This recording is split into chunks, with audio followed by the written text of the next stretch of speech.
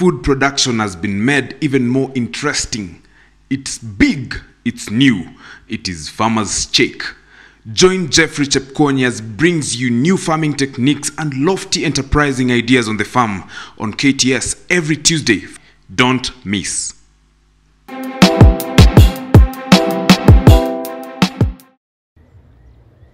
Hello and welcome to farmerscheck program.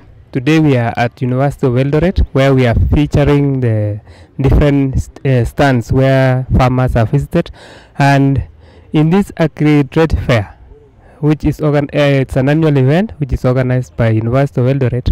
We are today starting with the canola. Canola is a plant that grows in every farm and it has many benefits. We'll talk with the person in charge of this stand and he'll give us more information. Jina langu ni Jason Kamunya na mimi nafanya na shirika linaitwa Agventure. Na Agventure kupitia wale tuko na shirika na department inaitwa Center of Excellence for Crop Rotation, na hiyo ndio tunatumia kufikia wakulima through a program ya conservation agriculture, tukiambia wakulima ya kwamba you can drive up your productivity kama ukiadopt concepts za conservation agriculture. So utatueleza hii mmea inapandwa kwa njia gani? Huu mmea ambao unaitwa canola unapandwa kama vile unapanda ngano. Unapanda ukitumia planta ya ngano, na kwa sababu mbegu zake ni ndogo sana, utapanda ukitumia ile planta, alafu uchanganye mbegu na fertilizer, alafu sasa uweke compartment ya fertilizer. Okay. Yes. Tuseme hii mmea inachukua muda gani ndio ikue? Huu mmea unachukua muda kama wa miezi 4 mpaka karibu miezi 5. Inategemea ni altitude gani na baridi na hali ya baridi na joto. Tuseme hapa Eldoret inachukua muda wa kiasi gani? Hapa Eldoret itachukua muda wa kitu kama miezi 4, miezi 4 na nusu. Okay. Kama ngano tu. Kama ngano inachukua miezi 4, huu mmea utachukua miezi 4 pale. Okay, tuongelee spacing na vile unapanda kwa njia gani? Huu mmea spacing yake ni 7 inches ama 15 centimeters between the rows. Alafu hiyo nyingine ni vile planta itaweka wakati ina distribute hizo mbegu. Okay. Vile tu tunatakiwa kutilia maanani ni kwamba mbegu zake zinatakiwa kuwa kilo 1 kwa eka moja. Kilo 1 kwa eka moja. Ndio. Ukipanda kilo 1 kwa eka moja utapata yield kiasi gani? Kama ukichunga ule mmea vizuri, katika hektea moja unaweza kupata 2.5 tons to 3 tons. Lakini tunajua kuna wakulima wamepata nyingi kuliko ile. Okay. Apart from learning now the yield, ni maintenance process gani unaweka ndio upate a good yield ya hii mmea? Huu mmea ni mmea ambao unataka madini kama vile nitrogen, phosphate na potassium, sulfur na boron. Hizo ni key elements ambazo huu mmea utahitaji. Na huu mmea unahitaji tutengeneze shamba vizuri, tufanye pre-plant weed control, alafu kutoka pale tupande. Tukisha upanda tutahitaji control cutworms ambazo zinaweza kukata ule mmea wakati bado uko mchanga. Halafu kutoka pale tutafanya top dressing, na top dressing ambayo inaweza kuwa nzuri sana ni top dressing ambayo iko na sulfur, kitu kama ammonium sulfate, kwa sababu una very high protein content na mafuta. Kwa hivyo that component ya sulfur ni very good for kutengeneza yale mafuta na protein. So utaweka hiyo fertilizer at what stages? Ile fertilizer ya kwanza ni at planting stage.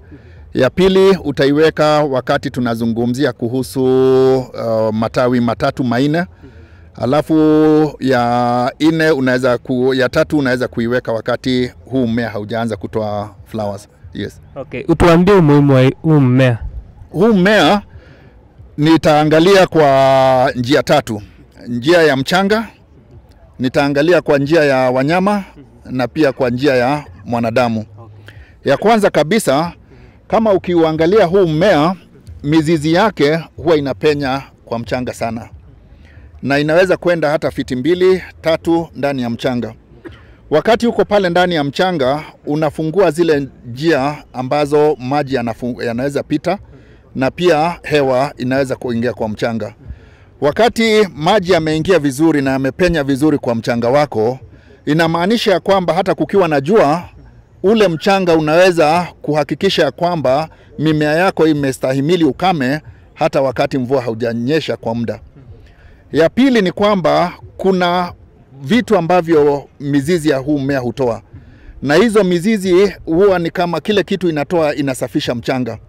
Na inaisafisha kutokana na mambo ambayo tunaita the fungal diseases.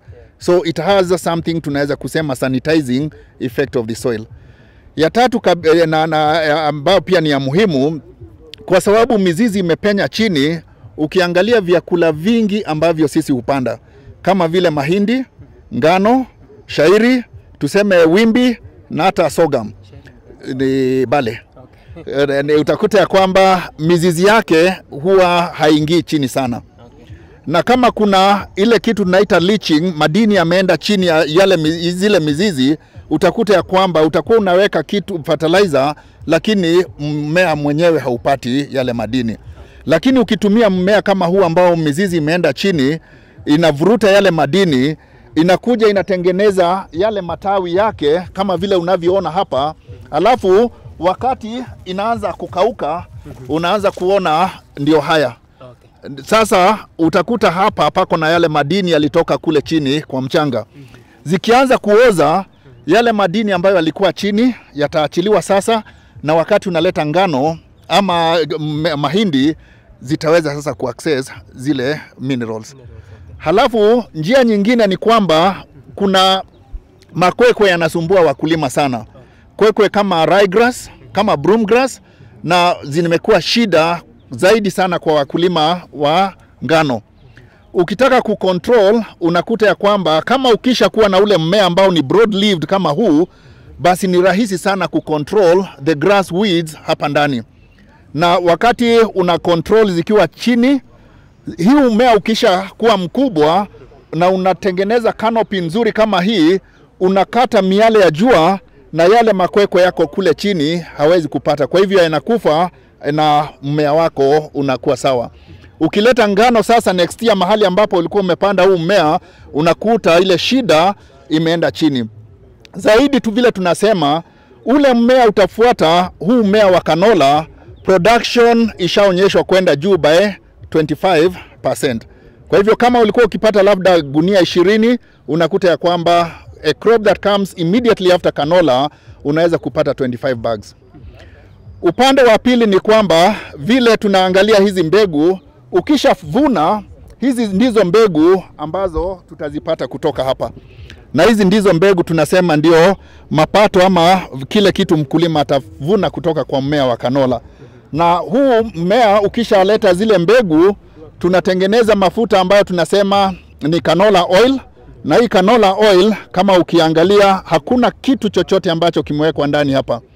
Process ya kutengeneza hii ni through something we call cold pressing. Unafinya tu, halafu kutoka pale through sedimentation and filtration unapata yale mafuta ambao hata preservative haijaongezwa. We can literally talk of it as a living oil. This is one of the most healthy oil in the market kwa sababu it's very rich in kitu tunaita omega 3, omega 6, omega 9 na vitamin E and K. Kama mnavyojua, omega 3 huwa ni nzuri sana katika development of the brain. Na pia it is also a memory booster na also an immuno booster. Haya mafuta wakati unapoyaangalia ni mazuri sana in terms of cooking, in terms of frying and baking. Haya mafuta unaweza pia kuyatumia kwa kutop dress your salad. Na one of the interesting thing about it, even at 0 degrees, utakuta haya mafuta bado yatakuwa liquid. Wakati mafuta mengine yameanza kushikana, this one will still be a liquid. Sema hiyo ni muhimu watatu wenye ulikuwa umeongelea. Watatu ni chakula cha ng'ombe. Chakula cha ng'ombe, okay. Ndio. Explain vile unaweza. Yale mabaki ambayo yanatoka wakati umetumia hii, umetoa mafuta, ni a very high protein content ya what we call the canola cake. Hiyo canola cake iko na protein nyingi sana ambayo ni very easily digestible kwa tumbo ya ng'ombe. Na ng'ombe ambaye anatumia hii, maziwa yake huenda juu by 20%, the butter content inaweza kwenda juu by 7%, na pia unakuta ya kwamba hali ya ndume ya ndama yako kutaka ndume inakuwa enhanced na inakuja upesi.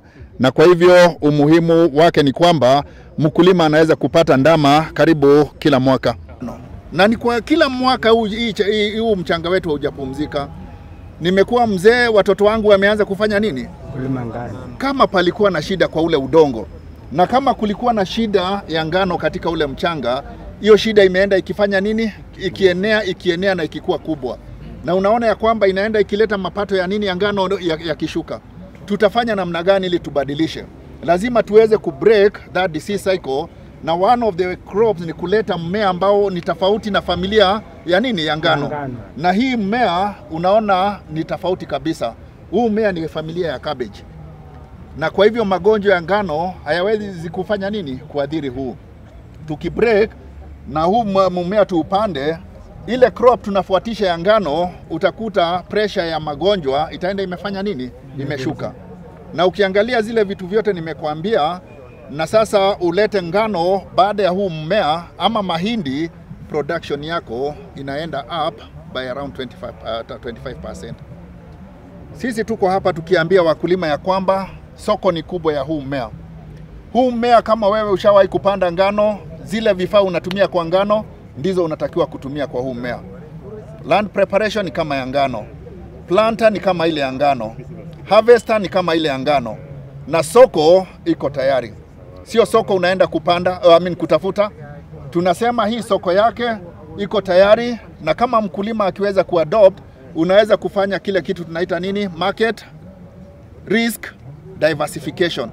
Yani hauweki mayai yote yako kwa kikapu kimoja. Uko na ngano kidogo, uko na mahindi kidogo, uko na bale kidogo, uko na canola hapa. Na zote zinaenda zikifanya nini?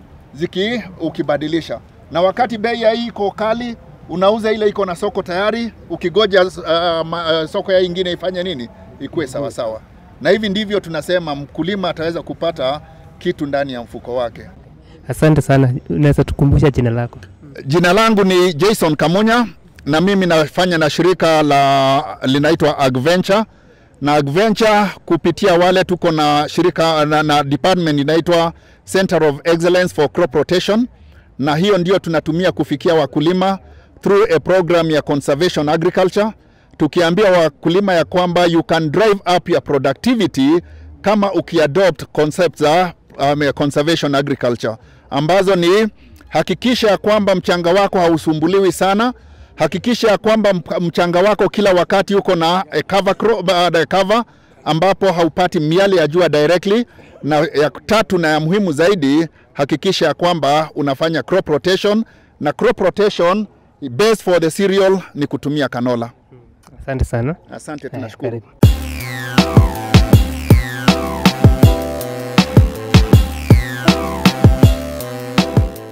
Food production has been made even more interesting. It's big, it's new, it is farmerscheck.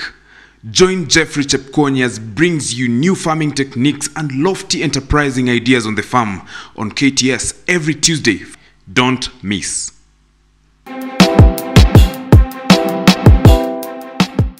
We are in another stand where we have Matthew, who will introduce himself and tell us more on animal feeds. Karibu.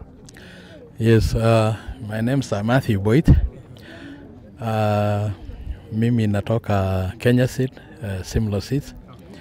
Na kwa University of Eldoret tumepanda mimea haina mbalimbali. Tuko na kwa upande wa dairy ama wale wakulima wanataka fuka ng'ombe, hasa ng'ombe za maziwa. Hapa tuko na Lusan, ambaye wakulima wanaweza tumia as supplements wakichanganya na Nebia ama Boma Roots. Mkulima atatumia tu kiwango kidogo na to enrich hiyo chakula ya ng'ombe. So tuko na Lusan na tuko na desmodium. Pande ingine tumepanda boma roots na oats ambayo wakulima wameifahamu vizuri sana kama chakula ya ng'ombe. Wakulima wengi wamejaribu kupanda Lucerne na desmodium, lakini shida imekuwa jinsi ya kupanda na vile unapanda na ina fit sehemu gani ya nchi? Yes, Lucerne ina fit sehemu kubwa sana Kenya. Lakini makosa ya wakulima ambaye huwa wanapanda Lucerne na desmodium. Mbegu za Lucerne na desmodium sio mbegu kubwa kama ya mahindi. So wakulima wengi wamekuwa wakifanya makosa ya kuchimba chini na kupanda mtaro na kupanda. Sasa ukichimba mtaro na kupanda na kufunika, hiyo mbegu haiwezi toka. Unaipanda kama unaitumia kamba, kwa sababu ni sehemu kidogo unaipanda, unaitumia kamba. Alafu unachukua kijiti. Unachapa laini na hiyo kijiti. Isipite inchi moja chini. Alafu unaweka pole mpaka mwisho ya hiyo laini, unaanza laini nyingine, alafu unatumia hiyo kijiti kufunika. Kwa hivyo sio mbegu ya ati unachimba chini, unaweka chini, haitamea. In fact hata saa hizi nimepata wakulima wachache wanasema hii kitu nilipanda na haikutoka, lakini niliweka tila. Nikamwambia sasa wewe umefunika hiyo mbegu hiyo simea. So inafaa utengeneze mchanga ikuwe fine kabisa. Ikuwe fine. Alafu hasa kama Lucerne unaiacha nafasi, unaiweka kama 45 centimeters. Yaani unaiacha nafasi ya kubalilia. Ukikata unaibalilia, alafu unaiweka mbolea.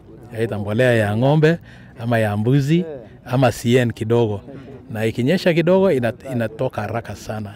Within 1 month Lucerne imekuwa tayari. Ikishamea sasa utaweka baadaye. Ikishamea ukikata unaiweka aidha mbolea ya ng'ombe ama unaongezea CN kidogo. Na itatoka haraka sana. Na ukitunza vizuri utaitumia hiyo Lucerne na desmodium for 4 years. Kitu kingine kizuri kwa desmodium, kwa sababu desmodium iko na kamba. So unaweza weka line moja ya Nebia na weka line moja ya Lucerne. Ya desmodium. Kwa sababu desmodium itapanda Lucerne. Sasa ile Lucerne inamea inapanda. So ukikata unakata yote pamoja. Unaenda unakata kati ya ng'ombe. Okay, utuambie kwa ufupi umuhimu wa haya mimea yenye umeongelea kwa ng'ombe. Umuhimu Lucerne na desmodium iko na proteins nyingi. Ukitumia kama yule mtu anatumia Nebia peke yake, hata ukikunywa maziwa ya ng'ombe ambaye inatumia Nebia peke yake, hiyo maziwa ni maji. Lakini yule mkulima ambaye anatumia both Nebia na desmodium ama Lucerne, hiyo maziwa ni tamu. Ni very rich. Hata ukikunywa maziwa ya ng'ombe ambaye inakula desmodium ama Lucerne, unaweza fikiria mtu ameweka sukari. It's very sweet. Na ukitengeneza naye mala hiyo maziwa ni very thick. Lakini ile ng'ombe inakula tu Nebia peke yake, hiyo maziwa ni maji. Hata watu wakaisisi wanaweza rudisha wakifikiria wewe umeongeza maji kwa hiyo maziwa. Yes. So unaweza tueleza formula ya kuchanganya hizi ingredients tofauti? Formula ni ya kwamba since Lucerne and desmodium is very rich in protein, sio ati unaweka nyingi sana. Ukikata sema kama kunia moja ya Lucerne, unajanganya na kunia kama 5 ya Nebia. Na hizo pia Lucerne unaweza kausha ikauke, alafu unapitisha kwa machine inashaga. Alafu sasa ile unajanganya na dairy meal na nini, unachukua tu kama mkono moja hivi unaiwekelea ng'ombe. So Lucerne na desmodium lazima uipande mahali very secure, kwa sababu naye ng'ombe ikiingia alafu ikule ikiwa green hivyo inaweza ua ng'ombe. so ni dangerous ama mbuzi, very dangerous. Lazima uiweke vizuri sana. Yes. Tumeongelea sana Lusan, desmodium na tuongelea Kikuyu grass na sunflower for instance. Tuongelee sunflower. Sunflower tuko na sunflower ni vizuri pia kwa ng'ombe. Sunflower unaweza panda tu kama mahindi. Spacing ni kama ya mahindi. Lakini naye isikaribiane sana kama mahindi. Yeah.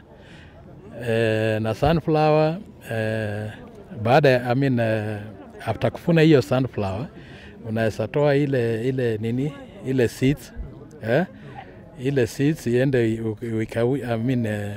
uchukue kwa machine itoe mafuta, alafu hiyo ingine unakatakatia, unaongezea chakula ya ng'ombe. Yeah, but it's not the main thing. Tuko na sorghum ndio sana vizuri kwa ng'ombe. Yeah, and especially mahali hakuna maji mingi, unapanda sorghum, unaweza katakata sorghum utengeneze ng'ombe ikiwa ni silage. Yeah. Kama bado kuna maziwa. Na pomerots, kuna watu wengi wamejaribu kupanda pomerots na wameshindwa ku maintain, especially sasa unapanda pia imei. Okay, challenge ya pomerots ni ya kwamba ukipanda inakuanga ngumu sana kuitoka, ama it's a slow grower, so lazima upande na fertilizer. At least I recommend at least 1.5 bags per acre kwa pomerots. You broadcast like yani ku broadcast ni nafikiri njia ya kupanda yeah. And I normally recommend wakulima watumie at least 4 kilos kwa eka moja, na waongeze watumie mbolea ndio isaidie itoke haraka. Na ikisha shika chini, pomerots unaweza tumia hata miaka 10. So long as usikubalie ng'ombe ingie ndani ikanyaka ama ikule.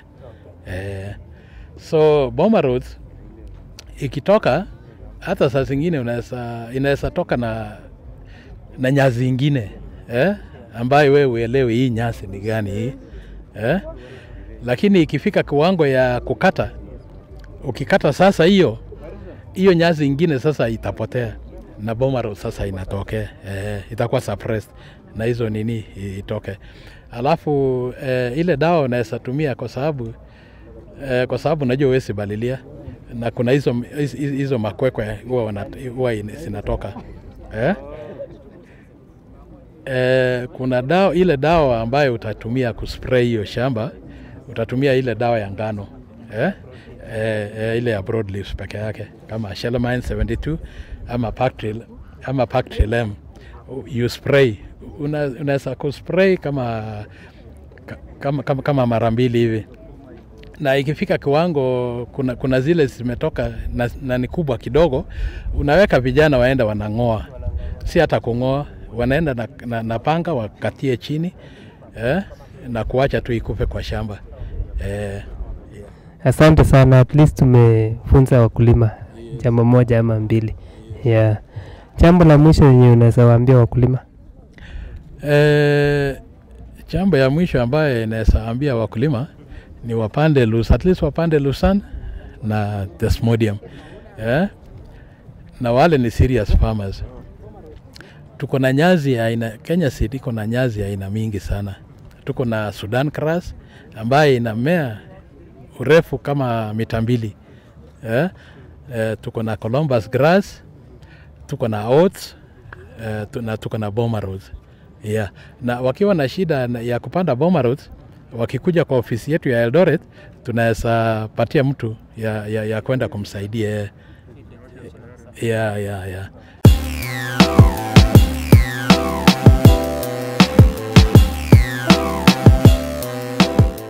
Food production has been made even more interesting.